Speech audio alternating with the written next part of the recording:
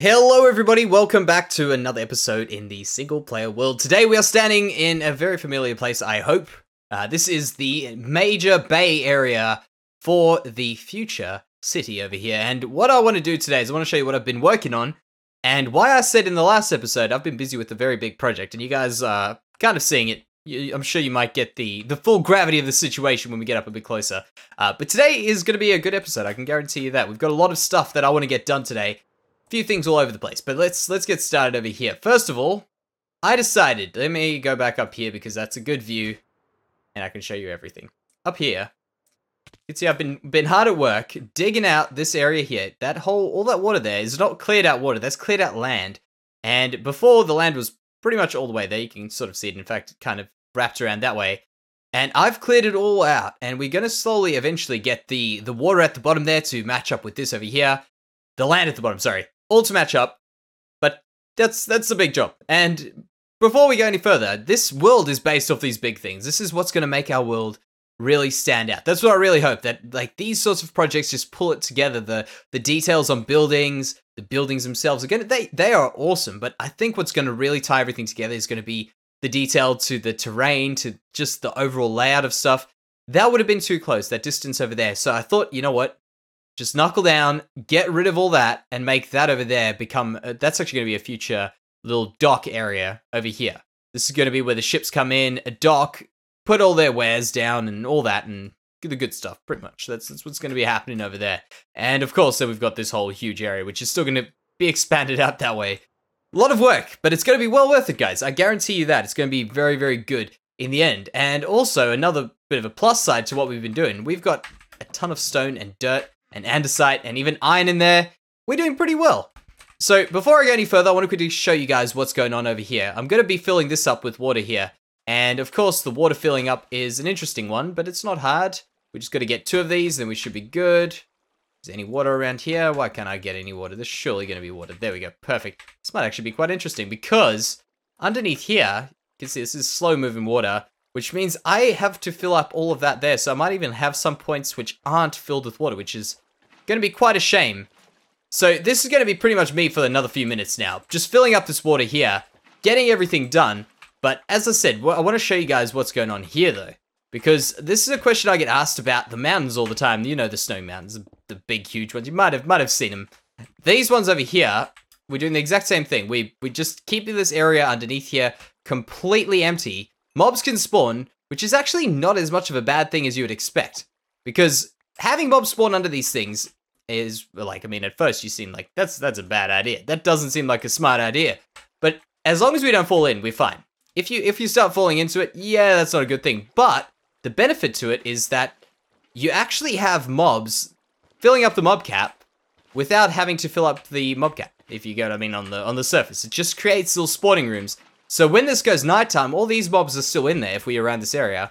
We'll have significantly less mobs at night, provided we're standing in this area, of course. So that's a little bit of a benefit. If that makes sense to you guys, hopefully it does. If not, you know what? Take my word for it. I think you're safe to take my word for that one.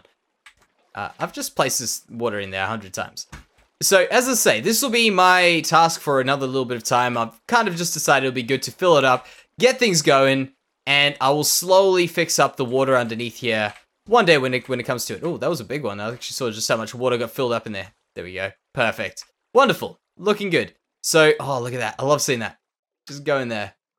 Connecting up together. So cool. So cool. Okay. Well, when I'm done with this, guys, as I say, I'll be back. Not too much later, and looking very, very good. Look at that, guys. Definitely coming along. I've got to do that. That's a big mess. I'll fix that up at some stage, but that over there, you can't deny, is looking pretty cool. We've got to fix the floor up. That's a start to what we are doing. People from the stream, most recent stream that we've done, might be familiar with the fact that I died to a creeper recently and lost all my levels, but what? I've got 73 levels. That's even more than I started with. And I'll show you exactly why we have got ourselves 73 levels. I pretty much haven't done anything to the rate of experience, but I have been hanging around the Enderman farm, the Ender Render, as people call it. And I've done some pretty cool work around there, which has been in the making for quite some time. And I thought, you know, oh, that was not good. That is not a good idea. Okay, we'll be safe. Don't worry. Those guys, they're just not very happy with us. In fact, they could... No, they can't make it in here. Okay, we're good, don't worry. Maybe I shouldn't have thrown an ender pearl at the guy, but we're safe. So, back to here. This is what I'm looking at. Let me just test. Yeah, I can fly. Occasionally I get a little bit of a bug coming through here, but look at that. Twin item elevator storage machine things. How cool is that? Completely symmetrical. I really hope they are.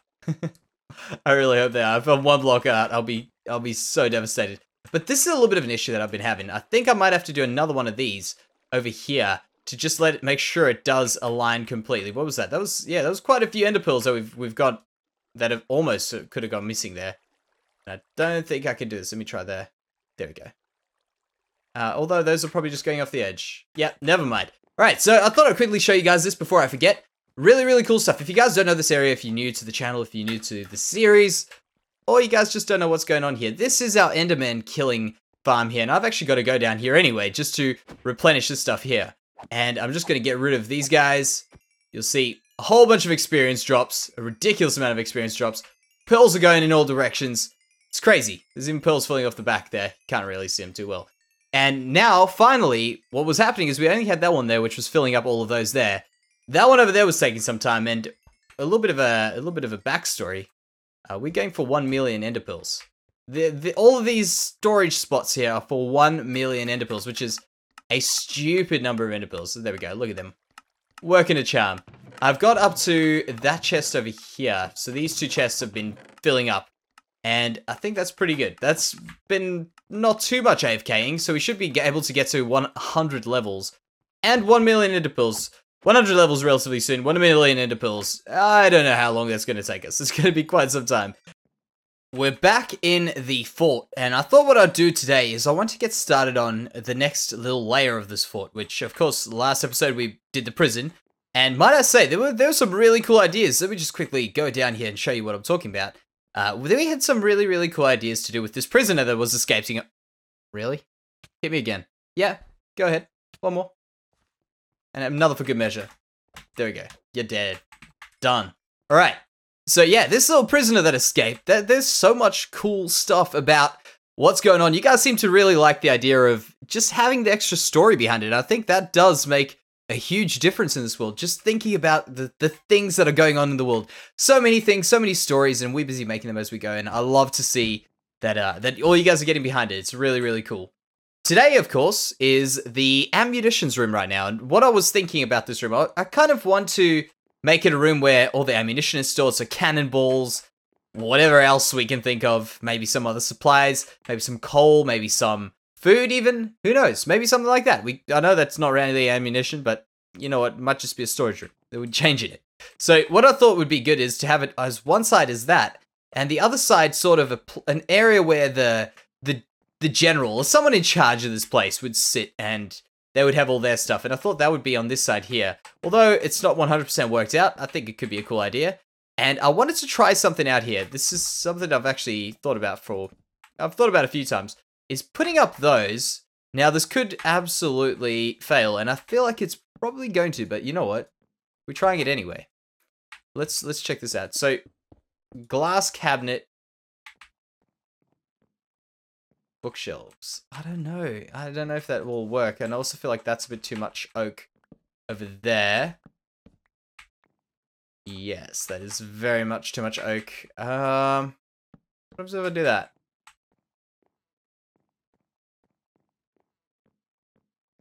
I don't know how I feel about this.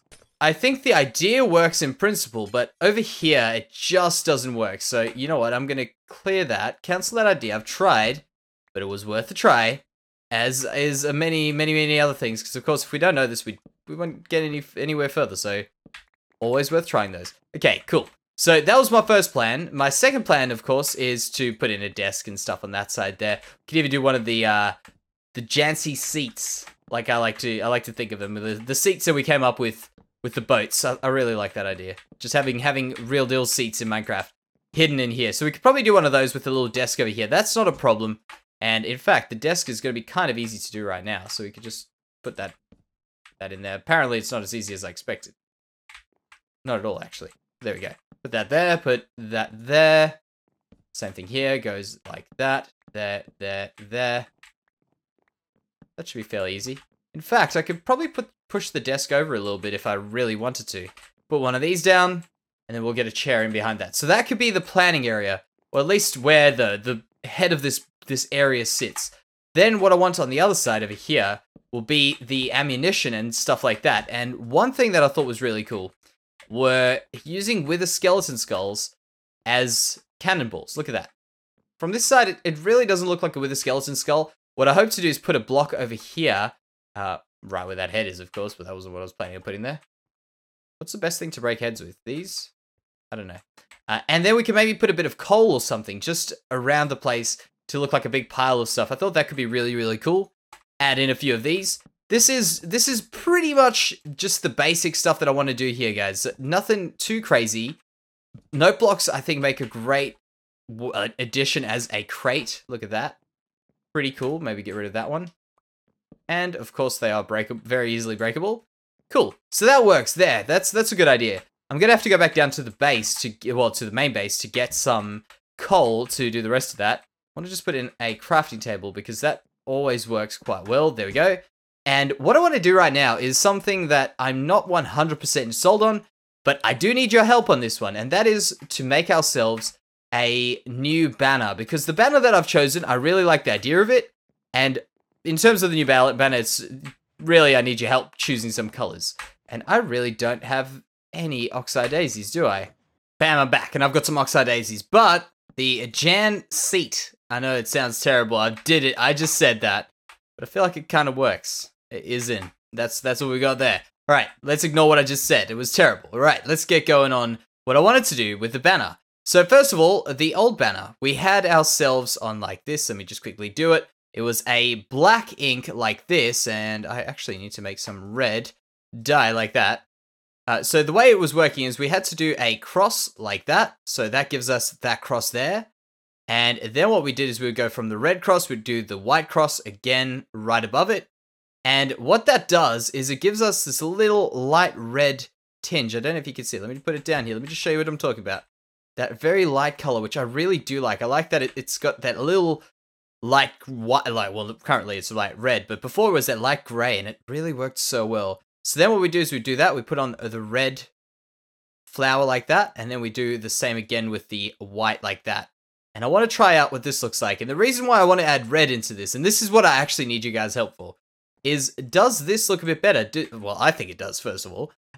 And would you say red is the color of this city? Because think of the other city that we had, the other area we had there. We had a bunch of cyan, which is more of a blue color, obviously.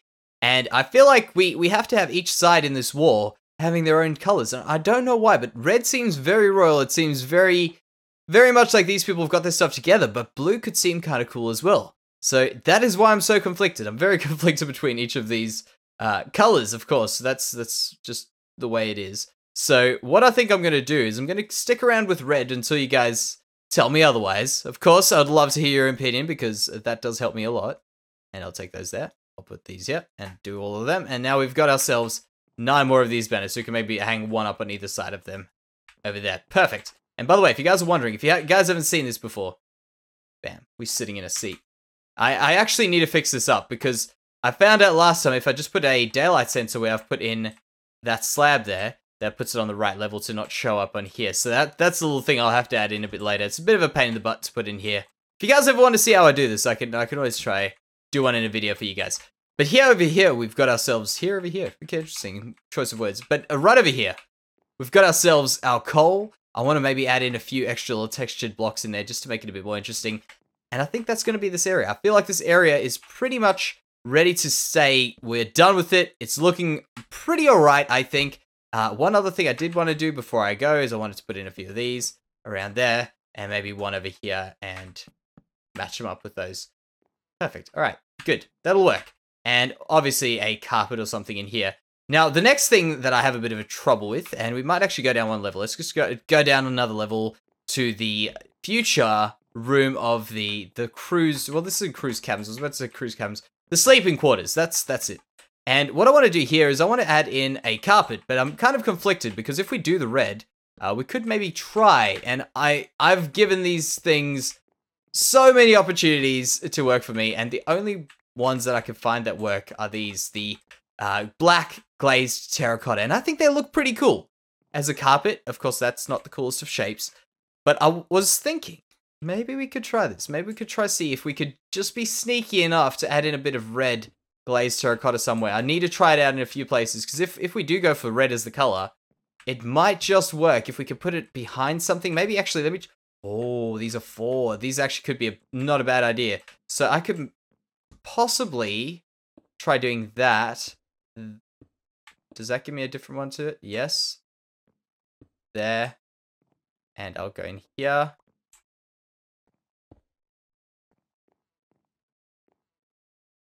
Something like that could be cool. If we could put that in behind one of these things, it means we can also use the these sorts of things like stairs or something to hide it, and maybe just make it look like a single block. That could be kind of cool. Not in the place that I'm talking about, but we could do like a square, small square, and just get it to work for us. Those are some ideas. The only ways I can think of this stuff working, because sadly, these even numbers are a killer, and you can only do these with even numbers unless you put something in the middle and break it up, which I'm not a fan of. So what I want to get going on now is this area here. These are going to be the cabin, well, not the cabin, the sleeping quarters of the crew, or the soldiers, the people who man the fort.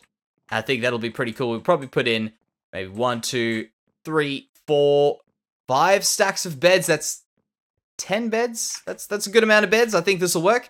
And then, of course, we've got the secret hatch over here, which is going to be sort of hidden, I guess, or kind of ready for in case they have to run out of it.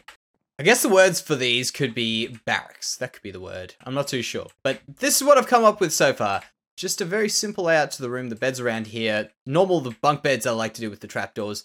Work very, very well, I think. So what I want to do a bit more to make this place look a bit more structured is I thought putting these banners next to this would make it look like it's supplied by the city for the city, and these people are just the workers at this place here. I thought that was a pretty cool little touch.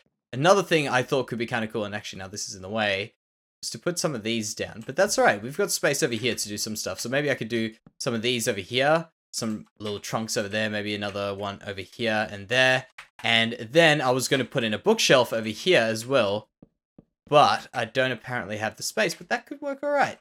The only thing that I'm not liking about this area, which we're about to fix up, and it's kind of obvious, it's the roof. It's really not working for me. So what I think could be kind of cool would be to add in a little bit of, it's a kind of a smart little way of doing things. I like to do this way. It makes it look really, really fancy, at least. And it might be a bit over the top, and perhaps the dark oak is a bit too much. We'll see about that. But what I want to do is I want to make a little bit of a design going across here. This is an even number as well, might I add. So it's going to be somewhat interesting, but with where it comes together in the middle here. But what I want to do is I want to pull this up here, maybe do something a little bit like, let's get in there, like that. Another one over here, like this. Something like that, just to create these super cool arches. Things like that, look at that. That can look really, really cool. If we get one on this side, we'll get one on the other side as well.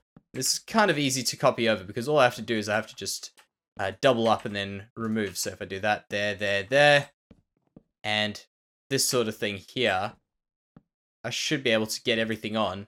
And then, of course, can't forget those. There and there. So that's sort of a little easy way of getting this room to look a little bit more interesting than what it was before. Because, of course, interiors are my strong point.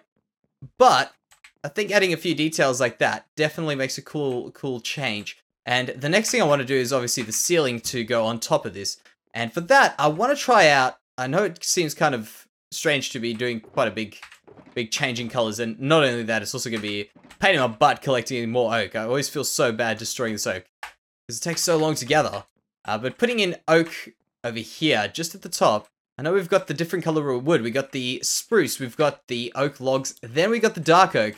And sometimes this is a bit of a building crime, but it's alright. I think we can get away with this. Let me just put some of these over here, maybe just pop myself up there, perfect. And I won't be able to place one on here, so that will dictate where the ceiling must be. Right around there, and I think we might have a bit of a trouble over here. Let me just do that there. Yeah, we can't place that over there. We get rid of that block there. Let me use my very last ender pearl. Okay, that is not ideal. What that means to me, the fact that over there can't fit in with these over here, means I'm going to have to do a spruce roof, which is not ideal. I don't want to have too much spruce around here, and I could change the floor color over, but I don't know if I really like the idea of changing the floor color over, because that won't carry on the whole way. Man, some building things sometimes get a bit too thinky. Like, I'm really overthinking this, but I think maybe the spruce will be good on there, just to make that work. Of course, got no real other option. And there they are. All done. Looking good. I've got a rogue one of these. Let me get that. That'll bug me if it stays there. But this is the sort of stuff that I think really does make these builds come alive. Just adding in a few little bits and pieces like this. You know what? It could look a little bit tacky, but I think it works quite well. I think it works very, very well, in fact. But as I say, sometimes the interior stuff I find in builds just doesn't pull together quite as good as the exterior stuff, and I think that's just the nature of the game. But I think somewhat successful. I've put in some paintings, put on some stuff. Looking good, I think. And then going upstairs, let's just have one last look at that, because I think that works out very, very well. There's a little bit of storage. This over here, I still need to fix that up. But I think it is overall a successful day in this world. So I hope you guys have enjoyed a little bit of a different episode. I want to go back to building some big buildings in the next one. I think that would be kind of cool. Maybe big, maybe small, who knows. But building buildings, that's what I'm talking about. Maybe not interiors for the next episode. So I hope you guys have enjoyed it, and I will see you in the next one.